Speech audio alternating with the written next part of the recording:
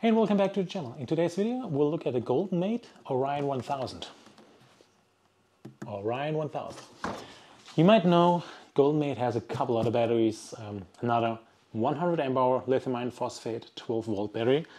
This is also 12 volt 100 Ah, but it is a different casing. And in this video we'll talk about this particular battery and we'll review it. Let's get started. As I mentioned, this battery is a little different. So what we're having here is a plastic housing. This is the Orion 1000. And the Orion 1000 does come with a user manual, does come with communication ports. So the communication ports are over here and those are the cables for it. And I was told you can, for example, connect them in parallel and then connect them and let them speak to each other with those cables. And there are two different ones. One has two pre-finished endings and the other one is an open end, so you could use it for a shunt, for example, I would assume. And then it comes with some lugs, additional ones, in gauge 8. It also comes with those protective orange, there we go, plastic protectors. What's also really cool, talking about it, it does come with a display. So we'll touch base on all these other specifications. As always, this is the battery. We'll talk about all the specification possible, which makes this outstanding and different from other batteries, and why I think already at the beginning of the test this might be a really cool battery. So specification first, capacity test, then we'll tear it apart and look inside how the quality is. So the GoldenMate Orion 1000 is a lithium iron phosphate battery, 12 volt 100 Ah. They do claim, well, they don't claim, it does have LCD display on top. It also has a 100 mAh BMS, IP67 waterproof. That's what they say. It's lightweight, high energy. It should weigh around 30 pounds. And the communication cables I showed you here refers to communication line that communicates with the current battery, while parallel connection wire refers to the communication line that connects to the next battery, parallel connection, which is pretty cool. So let's continue with more specification about this battery. So they do say it does come with grade A cells, a 10-year lifespan. We heard it a lot, so I cannot test the 10-year lifespan. It has a built-in 100 amp BMS. It has an overcharging, over-discharging, overcurrent, short circuit, and high temperature protection. This is the weight again and the dimensions. And you can configure it and extend it up to 4S or 4P to get maximum 400 amp hour capacity or maximum 51.2 volts. Communication ports are up front here, so since it's IP67 rated, you can take those off. You do have, and I'll get you a close-up in a second as well, you have also those rubber thingies all over where they use bolts. It is a fully plastic housing, plastic, but it looks like divided in two pieces, so the lower and the upper. And I hope I can take it apart later pretty easy. That would be great without destroying everything. The LCD display still protected here. I still have not taken it off, but I will take it off for you. I can reach it. There we go. Ooh, there we go. Brand new. Nice. You can use your finger and then you do enable this display. So here you touch it and that's how you turn it on and turn it off. It does go in standby on its own. It just lights up and dims down or turns off. And it has some functionality which we hopefully can see in a little bit when we do pull some power out and also when we charge this device and see what the display shows. Maybe also when we do our high temp tests. Maybe there's a low temp test as well, but it's not advertised as much as I saw at least online. So that means I will start my Shaoxing electric app. So I do have a couple batteries and you can see we have the Orion 1000. I renamed it already because I wanted to know which one is which. But you can connect with this app to it and then you should see, yes, exactly, that's what you should see. There we go. So we are at 91%. We're at 91% on the app as well. And you can see the individual cells. It looks like there are 5 temperature sensors inside. So we'll see if that's something I can see at all. The voltage, you can change a few parameters, but only do that if you know what you're doing and you have the controls to stop charging and start charging with this app, which is amazing. Okay, what I didn't tell you, there is a GoldenMate app, and let me show you. This GoldenMate app looks like this. So right now, when you click on Orion 1000, as mentioned, I renamed it already in the other app, so that's why I was able to rename it. You can see 92%, you can see the voltage, you can see the information, kind of we also saw in the other one. Not for the individual cells, but you see also the temperature in this one. It looks like there are 5 sensors, and you can see in the video later, because I afterwards recorded and realized, wait, I took the video from the wrong app. Anyways, this is the app. It's very limited. You can change Celsius, Fahrenheit, and Bluetooth. That's pretty much it. And then you can click on GoldenMate and you see more information about the company itself. That's all. So there's not a lot more to it. Charging state, discharging state, you would see here as well. Same like you see on the display. But I wanted to highlight they have their own app. I think this is a pretty good user manual. You have the QR code to scan also your app. Everything you need basically in this little manual. It looks good, it looks solid. Let me see if I see, yeah, here up front, that's where we have specification about the battery, and it says charge parameters. Rated charge current is 20 amp, maximum charge current, oh, interesting, it's 50 amp. And the discharge parameters, rated discharge current, it's rated up to 120 amps. Interesting, it did say up to 100 amp BMS, so we'll see what's inside. And the maximum continuous discharge current is 150 amp, up to 5 minutes. Whoa. Discharge cutoff voltage is a 10.4. All right. Then, of course, temperature parameters. Charge temperature, lithium iron phosphate specific. Yeah, 0 degrees Celsius, not below. And then there are some certifications I didn't talk about. Cool. All right. That's pretty much all about it. I would say we'll take this little friend to the capacity test and come back with that. Okay, so we are doing the test with the GoldenMate Orion 1000. You can see I did connect already everything, so we are ready to go. I just took off the charger, so it's freshly up and charged. Let me show you something. See, here we have the display. It's hard to read. Oh, because of the reflection, sorry. Hope that's something. So let me start everything and kick on the inverter. We might be able to see already the first movement here. There we go, and we can see it says output, and it is discharging. Should be around 25 amps. The capacity test officially started for the Orion 1000 from GoldenMate. I'll get back to you as soon as we've done the capacity test and we have results in.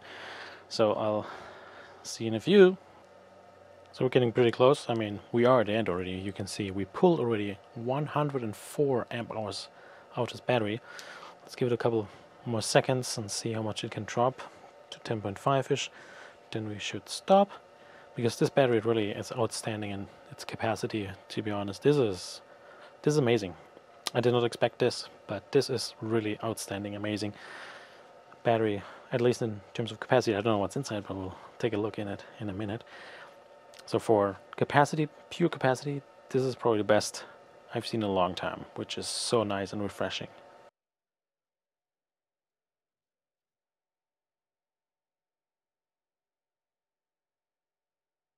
Okay, I think we can slowly call it 105 amp hours and still more. As mentioned, this is outstanding. I'm really happy this battery did pass the capacity test. Easy. I'll stop here and then we'll continue. With the disassemble of the battery. Pause for a second. Let's try to look more in depth in this display. For those kind of things, I like to use the LiCity battery charger, which is up to 30 amp, and we'll also take a look what happens in the display. And so far, there we go. It does turn on its display on its own without me touching anything. Let's see if we can turn it off. And if you don't like that, you can turn it off. But it does come on its own, so it means, let me take this one off. Let me put it back on. So as soon as it does charge again, display comes on. So keep that in mind. This display comes on and off. Even maybe you don't want to have it on all the time. Just something to be aware of. We're charging with, yeah, it's set to 20 amp at the moment, sorry. I didn't set it to 30, so looks like 20.4, which is equivalent to this watt. And then at one point it just stops, it looks like. That's good. So the display turns off. Good to see, right? And by the way, 20.4 times 12 is 244 or 245 watts. According to BMS, we're charging with more. Quite interesting. Okay, I've connected a little pure sine wave inverter with up to 600 watts, so very small, very minor. You can see the display. Let me turn off the display first. Display's off. I'll start the inverter. And yep, it's up to, I don't know, it's a 200 watt little heater. Just started. Right now, display is not coming on when you discharge something. But you can see here is the output. And 223, 224. And on, we do have around 16.9, almost 17 amps going out. So that's kind of what we're discharging right now. Just to give you an idea of what's happening. And you can see the display is turning off on its own again. That's kind of the behavior, so you know what to expect. Next step will be the disassemble of this battery. So it means I'll take it off. Hopefully it's not too difficult. If not, well, for you it will be no time. I'll just get started and come back. The only thing I had to do, get those rubber gaskets out, and they are Phillips head screws, and then you can just lift it up. Okay. Oh, that looks like high tech. Alright, it does have some smell to it. I disconnected from those two just the wires. It looks like this wire over here is for the display up there. This one is for the communication port, and they are in series connected up there. And then we have, that is a quite interesting connection. We'll see. So we do have up there two 8-gauge wires for the negative and also two 8-gauge wires for the positive. Going to the terminal, they're glued and kind of insulated in that regard. And then we have a, it looks like a big BMS. And that big BMS, let me try to see what I need to do so we can lift it up or out. And also what you can see here up front, we do have temperature sensors. It looks like 1, 2, 3, 4, I would assume. That's what we see here, probably. But yeah, let me get closer to it. It does look like when you look here on those bolt or screw heads, they are all kind of marked, kind of that they did torque it, maybe, or at least some quality check, maybe. So it does say it has grade A cells, right? It doesn't say anything about cylindric or prismatic cells as much as I see in here, so they are pretty free to select what they want. That's fine with me, because when you look from the side, which I try to do, here we go, you can see they have cylindric cells in here. In a good plastic housing, so they feel like solid. It's not moving around, it looks like. That's good. And I would assume that the bus bars go over here, those big thingies. And yeah, actually the bus bars are underneath here, this entire plastic on both sides. I don't want to rip it off completely because I feel like this is a very solid construction, and I'm really happy what I see here. We have 1, 2, 3, 4 temperature sensors. We'll take them out. We'll do the high temp test with those ones as well. We'll test the low temp and see if there's something triggering. It's just on one side. I don't want to overstretch it too much, but this is the other side, and you can see underneath there are those bus bars basically, and they all congregate and go up to here. So one must be positive, the other one must be negative. That's good. Those wires, I think they go through. That's what I don't see. And that is very nice, to be very honest. This is a good setup. And also I want to highlight here, we have a rubber seal in the, or rubber gasket in the lid itself. So the IP67, when we bolt it together later, it will still have the same functionality, which is good to see. So I really like what I see here. I don't want to bore you too much. This is the BMS. It's pretty big, but it has also a heatsink up here. I'm not sure if that is actually a serial number, but I don't know what the manufacturer here is as well. But all in all, pretty nice what you can see here. Let me plug in the display really quick again. Just want to see if it does this connect again, because yeah, 91% we're back online. That's cool. The communication port is not as necessary, but what I want to do, we'll connect it anyways. What I want to do is now making sure that we can test those little friends. Oh, look at that. Oh, wow, that it goes in pretty far.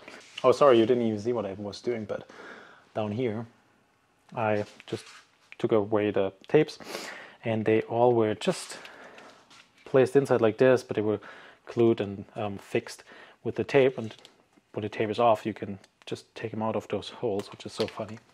Okay, so I have set it up, charging over here. You can see it's charging with 10.2 amps. It's blurry because I'm actually focusing on the display because I want to see what happens on the display, and I hope you can see it as well. Now taking all those different temperature sensors, and I'll start with one and the heat gun, so I'll see what's happening here.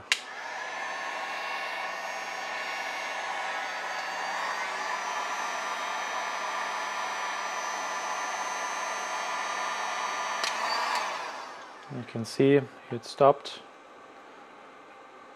On the display itself it said it's too hot. Good to see, alright. Let's see when it comes back what it does. It's charging. Oh, it just charges back. Let's try another one. That's the second, by the way. Oh, it does already trigger. Wow, yeah, impressive. Still the overheating sign there. Still hope you can see it. It's hard to see right now. And it's going back to charge. There's too much reflection, I think, from the side. I hope that's better. Let me use the third temperature sensor.